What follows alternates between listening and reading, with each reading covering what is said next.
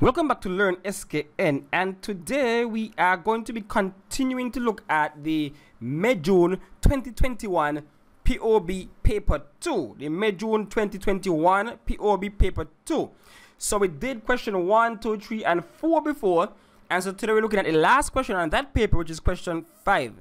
And so what you need to do now is like the video, subscribe to the channel, and hit the notification bell so you know when Learn SKN drops another video. You can also check out Learn SKN for the files to download this paper, and also to get all the videos associated with this paper in one area instead of having to browse the entire YouTube channel. There's a learnskn.com is now dedicated to POB content. You go over there, get some papers, and get some videos, the same videos, but all in one neat area. Good. With that out of the way, let's get started. Number 5, A. List 4 social services which are provided by a government for the citizens of its country. And so this one is kind of straightforward. You only have to list them. And so now, we have healthcare, we have education, we have things pertaining to the environment. Also, we're looking at, even if you want to break it down, right? Even on the education, you might have subsidized textbooks. You can have subsidized food, school meal programs. You have things like low income housing. You have other things like training available via the government. You have various classes are available from the government. So there are a lot of social services offered by the government under different headings, whether it is under education, under housing, under health, all those things. So you think along those paths, and you will see, you get an idea of all of the social services that government would want to provide for its citizens. I know some of us in the Caribbean, you go to university, your government might subsidize your university education. You might be able to get your CXC reduced based on your income level, income brackets, things like that. As I said before, school feeding programs. You have, like I said before, subsidized housing. So civil servants might have a reduced rate, things like that. So think along those lines, and you get 4 of them, and you'll understand what social services the government would provide to you, the citizens of a country. So that's 4 easy marks right there. Then we have outline 2 responsibilities of a government to its citizens. So there, I provided a list earlier. Responsibilities of government. You have national security. For sure, you know that the government is responsible for the police, the defense force, those things, to help to uphold law and order. So that's one for sure, national security. Protect the citizens in the country. That's a main responsibility of the government. Health services. For sure, the government is responsible for providing the overall health care in a country. They normally would have hospitals, health centers, those kind of things. They would navigate, they would put in place regulations and rules pertaining to health services, health care. So that's a next responsibility of the government. Education, again, overall, the government is responsible for the overall education of its citizens. Of course, you're going to have private schools and those things, but overall, the government would be the one who implements certain policies, certain regulations as it relates to education. The majority of the schools are public schools. The curriculum and those things are agreed upon by the government. For example, look at CXC. Most of the things CXC cover are agreed upon by the education officers across the region. So that's a major responsibility of the government. You have social safety nets, like I said before. The subsidized housing, school meals program, welfare, whatever else. That's the responsibility of the government for its citizens. National insurance, to some extent, in certain countries, that's one thing the government uses to help to, redistribute some income so that persons are able to afford certain procedures, certain health-related issues that can be paid for with the national insurance policy, things like that, especially for the civil servants. Environment, the government is responsible for keeping the environment pollutant-free, nice, clean, clear for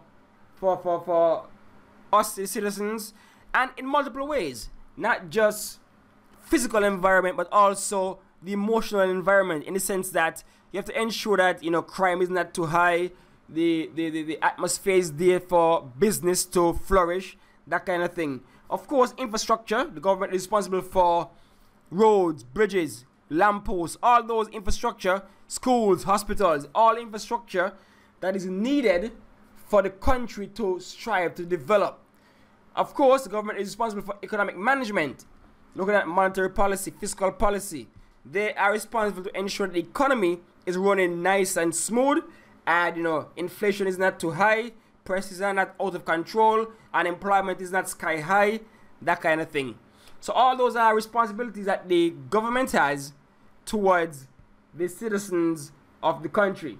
Again, security, protection for general welfare of citizens, job security with regulations and rules, environmental protection, maintenance of a safe environment for investors.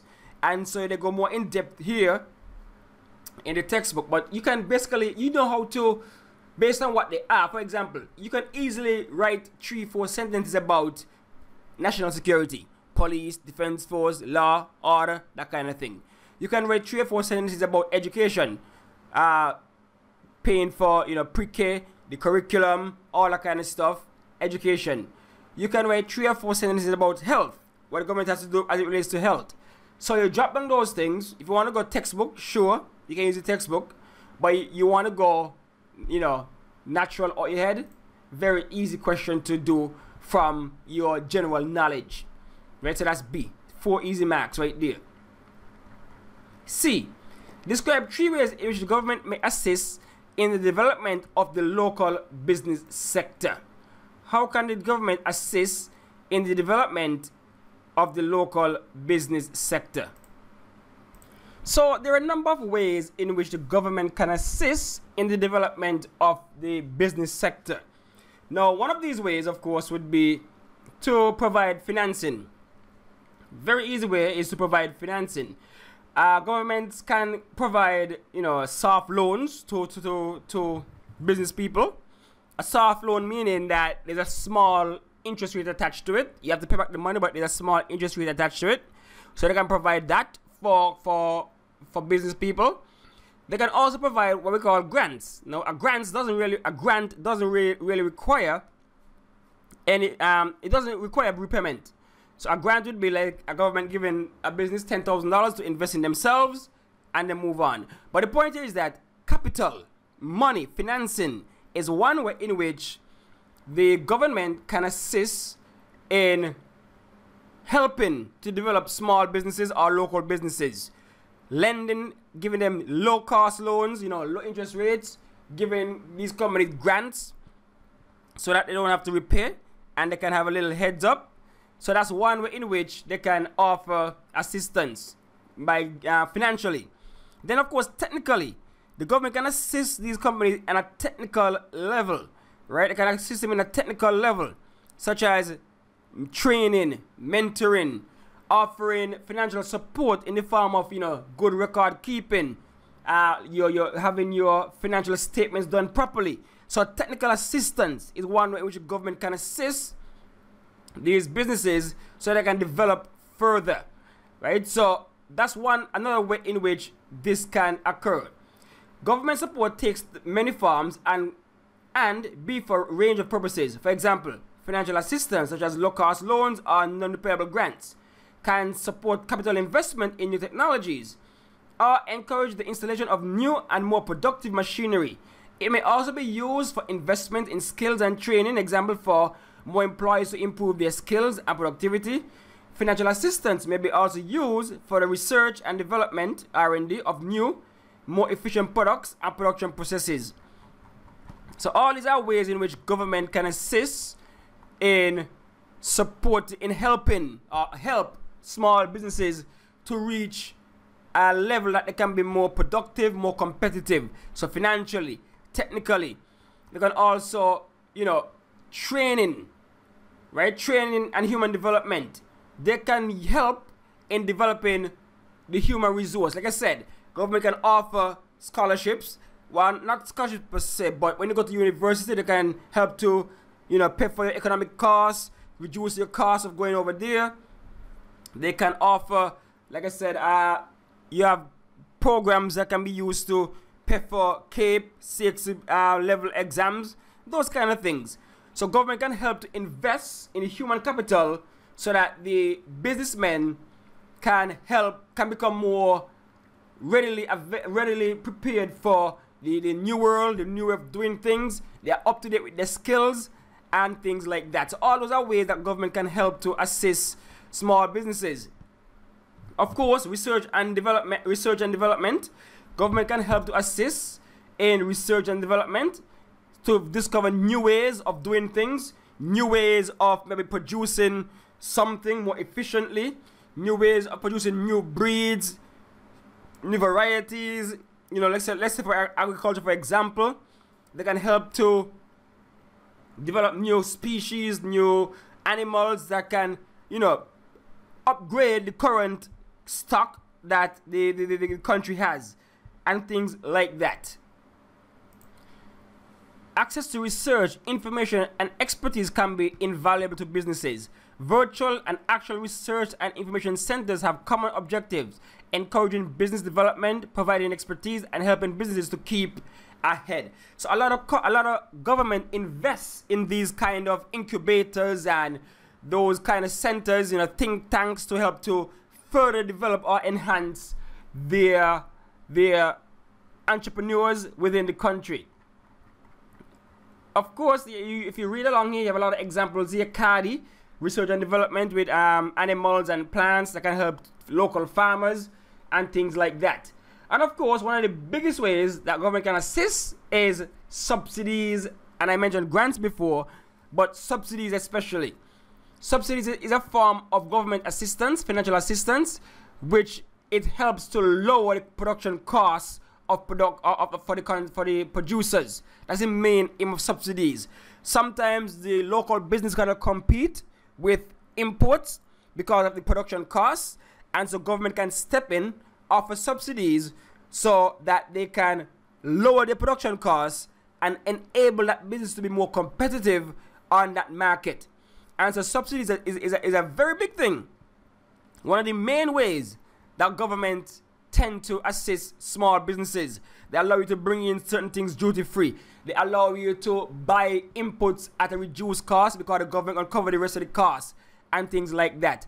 I already covered grants. Grants are just monies given to companies, like startup costs, you know, money to help the business go further that you don't have to repay. Those are grants. Right? So all those are ways in which government can assist in small businesses development in the local sector. Right? So you pull any three and you'll be able to kill that question quite easily. Number 5D. Education could be considered one of the greatest growth industries of developing economies. Explain two ways in which education could contribute to economic growth in the Caribbean region. So this one, again, is very straightforward in a sense, because all of us, I mean, the reason why we are here on the channel is to help to develop ourselves as human capital. And so education and training, human resource development, is one of the key ways in which that can contribute to economic growth, especially in the Caribbean region. So let's just look at it from a logical point of view. So imagine you have a country where most of your citizens are educated, university educated or technically educated, whichever one you want to put it. Now, what does this mean? This means that these persons should be able to operate at a certain level, at a higher level, in terms of skills, in terms of their mental capacity, in terms of their level or quality of work. They should be able to operate on a certain level. Now, the question asking us about contribute to economic growth. Remember, economic growth is about increasing output, increasing GDP, that kind of thing. And so imagine somebody who is entrepreneurial, they gone away, study, come back. You have more of those persons, then you have more entrepreneurial persons within the country. That means now more jobs are available, higher employment, more production. So that would in turn means that output GDP would increase, so economic growth would increase, because persons are educated in so many different ways that they can have varying careers, varying skill sets to use to help to improve the overall output of the country. Let's say here in the textbook, improve worker productivity and performance. So imagine that you are skilled, you're educated. That means now, like I said before, you're operating at a higher level. You should be operating at a higher level. That means now that your productivity should be higher, your performance should be higher, and so that could in turn lead to economic growth, because you are producing at a higher clip than you would have if you did not receive certain training, certain education. So you would improve your productivity, your performance, all that would lead ultimately to an increase in output and a growth in the economy, economic growth. Addresses the skill gaps, so employees have the skills needed or wanted by a business. So that means now that if a country was lacking a certain set of skills, there are certain gaps in the skill set, that would mean that productivity, production, economic growth would stall a bit, would be slower than it should be. But if you go now, educate your staff, improve their skill set, that means now that as a country, as a business, as a country, overall output should rise, productivity should rise, because now the skills are there to match what is required to lead to economic growth. So the skill set, the gap, the know-how, the knowledge is now there within the country, so that the country can produce, perform at a higher level, and so that would lead to economic growth. Now, this doesn't only apply to those hands-on skills, because the third point here says, ensures all employees work consistently to the correct policies and procedures. So what we're saying here is that, I'm going to look at this at two levels, in terms of internal policies and external policies. So internal policies meaning that if you have good management skills, you go away, you get an MBA or something, good management skills, now you can lead that firm, lead that company to maximize their output, maximize their profit, which can in turn lead to economic growth. Also, external policies. If you go away, you do some studies in maybe taxation, some studies in political science, some studies in public sector management, something like that. Now you can use those skills to craft policies that can help to further develop the country, the sector, because you're more knowledgeable. You have education now that could help you to implement certain policies on the ground level that can lead to increased performance, increased productivity, a better environment for businesses to strive, and so that would in turn lead to economic growth. And they say increased job satisfaction. You're skilled, you're knowledgeable, you're educated, you feel good in the job, you're comfortable, you know what to do, and so that would lead to, again, increased performance, increased productivity. You're motivated. All that can lead to your increase the contribution towards economic growth in the Caribbean region. So anyway you put it, they only ask for two, but you can pull whichever ones you desire based on what we just discussed, explain them a bit, and you get your full marks for that one. So improve proper worker productivity and performance, address skill gaps, ensure employees are consistent and use the correct policies, ensure government implement proper policies. Anyway, you can put it, you can turn it. Education is a key factor in moving a country from one level to the next in terms of economic growth. Some of the developed nations in the world have some of the most skilled workforce.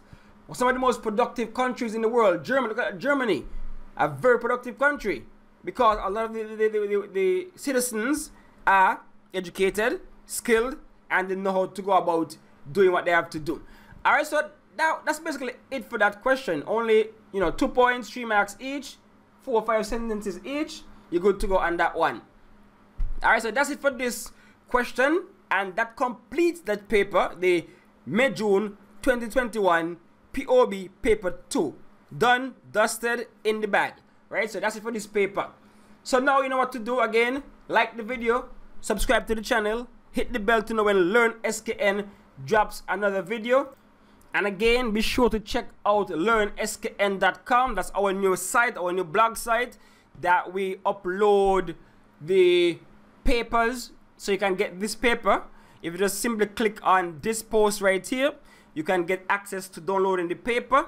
You can also get all the questions related to this paper and the paper one in one stop shop. Right there, you can look at all the questions back to back to back in one area. The paper one is right here. Download the papers right here.